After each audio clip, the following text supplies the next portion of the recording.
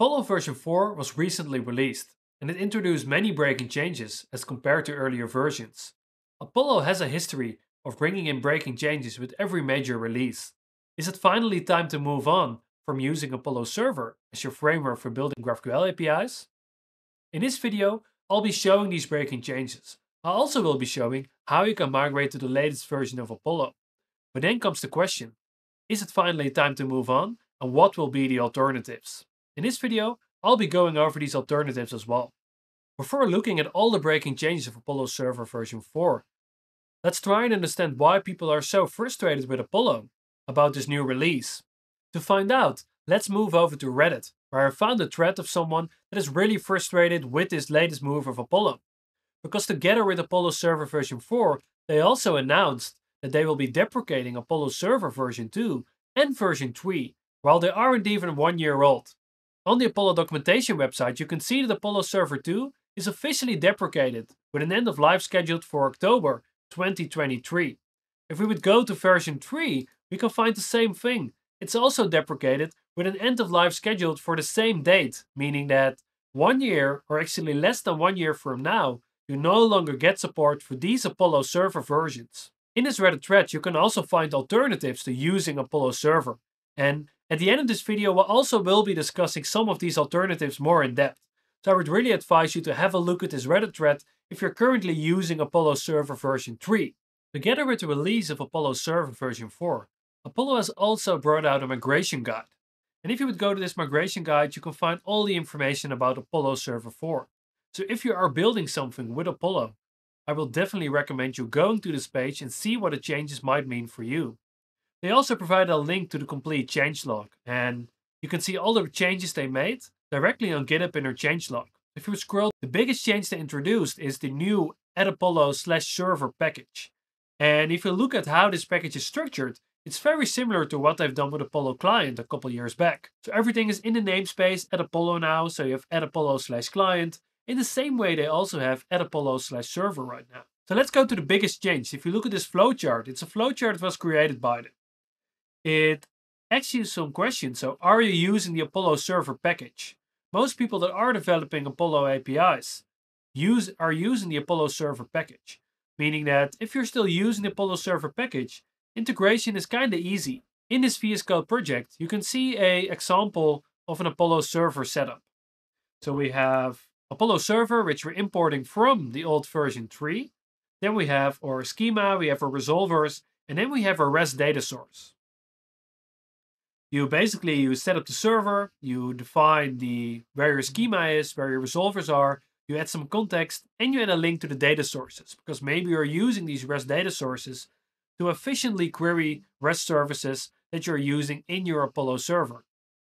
And then, of course, you need to get the server up and running by using server.listen.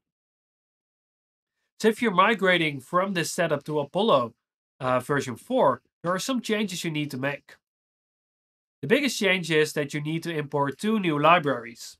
These libraries are Apollo Server from the new namespace library, and also Apollo Start Alone Server. So Apollo Start Alone Server is basically replacing what you see down here with server.listen. So let me see how this would refactor. We will need to keep our schema and our resolvers, which is perfectly fine. Didn't make any changes to that just yet. And then this whole setup, we can basically delete it, because the data sources and the context, they will be moved on differently. So what we do instead, we use Start Alone Server, which will create a server based on your Apollo Server definition. And then you would pass this server directly to the standalone server right here.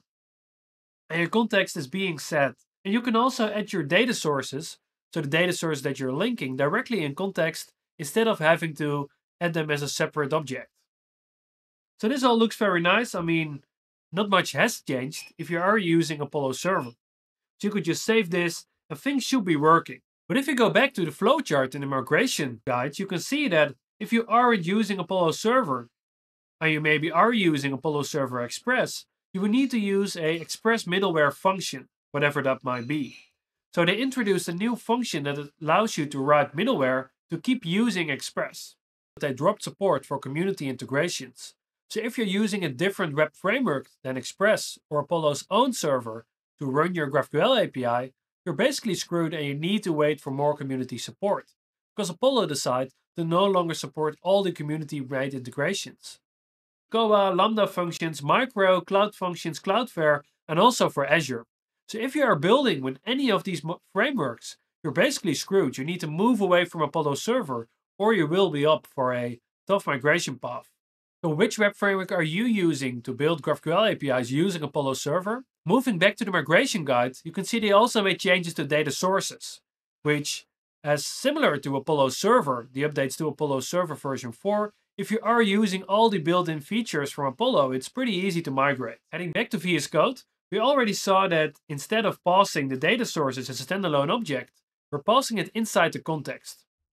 If we would go to our data sources file, which is right this one, you can see I made some resolvers, or actually some data sources that are using the SpaceX API.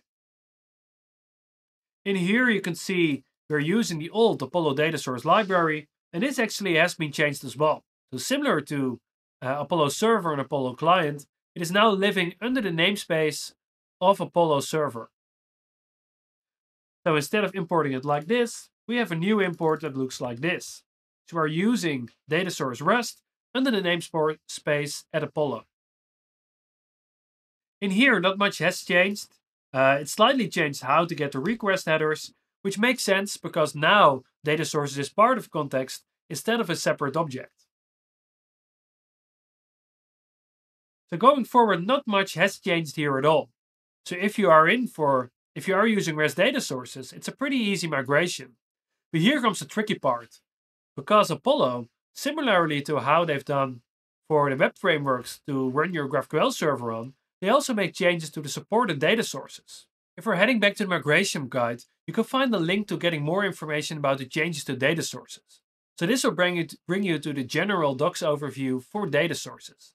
And here we can actually see that in Apollo Server 4, they made some changes and they actually decided to deprecate all these other data sources that are into REST data source. So if you're building with SQL by using the Connect.js ORM, if you're using MongoDB, if you're using Cosmos from Azure, or you're using Cloud Firestore to connect your GraphQL API to your data source, you're basically screwed. You need to move away from Apollo, or you need to wait for a community-supported integration. So similar to the changes they made to allowing you to run the server over a different web framework, they also make changes to the data sources you're allowed to connect through Apollo's supported integrations. So now you're again up for the community. So the community should create a supported integration for any of these data sources that you were using with Apollo Server version 3. If we head back to VS Code, you can see everything is fine if you're using the libraries that are under the Apollo namespace. But for example, if you're still relying on MongoDB and you're using Apollo version 3, there's no way to upgrade. So if this would be your data source that you're connecting, you're basically getting stuck until someone will create an Apollo data source connection under the namespace at Apollo.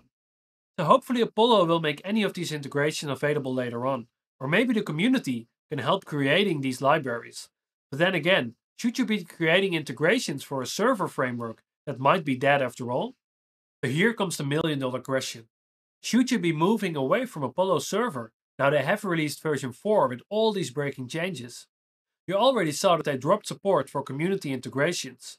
So if you're using a different web framework than Express or Apollo's own server to run your GraphQL API, you're basically screwed and you need to wait for more community support, because Apollo decides to no longer support all the community-made integrations. And they're doing the same for data sources. As you saw, they stripped away support for every data source except for REST.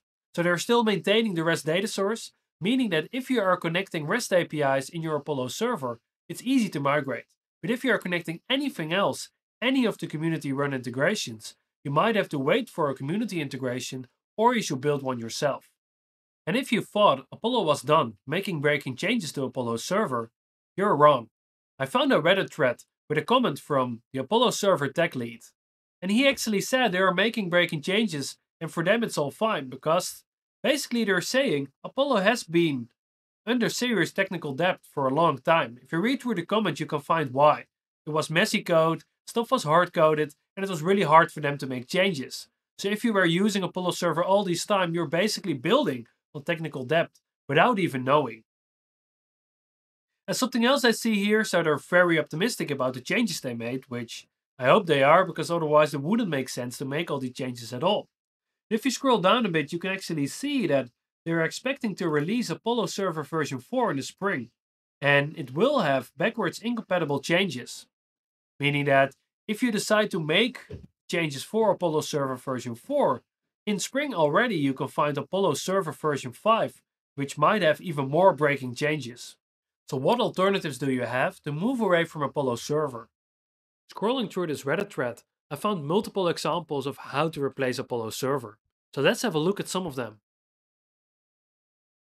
There are different ways to build GraphQL APIs, as you might know. The biggest and most used way to build GraphQL APIs is schema first, and it's the same what Apollo server does. It means you define your GraphQL schema, you write your resolvers, and then you create a GraphQL API from the schema and the resolvers. If you'd like to find another schema first approach, I really advise you to have a look at Mercurius. If you look at the Reddit thread from the Apollo server tech lead, he actually advises you to consider using Mercurius as an alternative to Apollo server.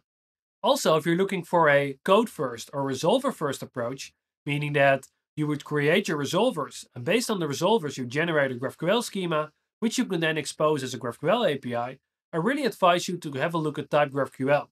So TypeGraphQL is a library that allows you to build type-safe GraphQL APIs using TypeScript. And finally, if you consider moving away from building your own GraphQL APIs at all, you should have a look at StepSend. I might be a bit biased here, as I actually work with StepSend, but it's a very cool platform to build your GraphQL APIs for every data source without writing any code at all. I really hope this guide was useful for you to decide whether or not to continue using Apollo server. We went through all the breaking changes and how you can fix them when moving to Apollo server version 4. I also showed you a comment from the Apollo server tech lead explaining why they made all these breaking changes and that there are more breaking changes to come. So with the end of life in sight for Apollo server version 3, which is at the end of next year, you might have to move away already. So you can either decide to go for Apollo server version 4, fix the breaking changes, and then wait a new breaking change in spring of next year. Or you might have to choose any of the alternatives I mentioned. So whatever you decide, make sure to subscribe to this channel so you stay updated when I shoot new videos on how to build GraphQL APIs.